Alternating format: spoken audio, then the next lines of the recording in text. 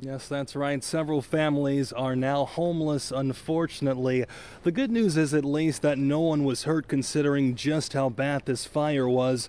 Notice these massive holes at the top of the structure. That's where flames tore right through the ceiling, unfortunately leaving people out there in the cold. This is our building here, and it's a fire right here. Flames was just shooting out, and it was moving so fast. It wasn't easy for Lisa Vaughn to watch on as firefighters tried multiple times to douse the flames of a major fire that broke out at Sutton Place Apartments Sunday evening. We're all displaced right now. No power or nothing, so it's terrible, terrible loss.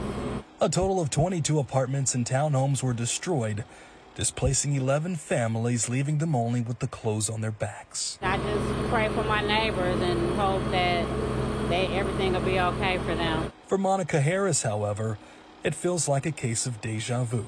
Turns out one of the same units caught fire not too long ago. And this is probably the second fire, at least within that apartment building, within the last year or so. Actually, they just restored those apartments. While the cause of this fire remains under investigation, Fire Chief Johnny Menifee says the Southfield Fire Department will take a closer look at the unfortunate trend.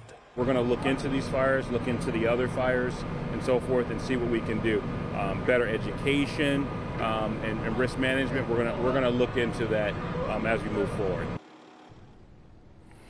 And we are told that the Red Cross and the Salvation Army is going to be stepping in to help. So that is at least a little bit more good news. In Southfield, Victor Williams, Local 4. All right, thank you, Victor.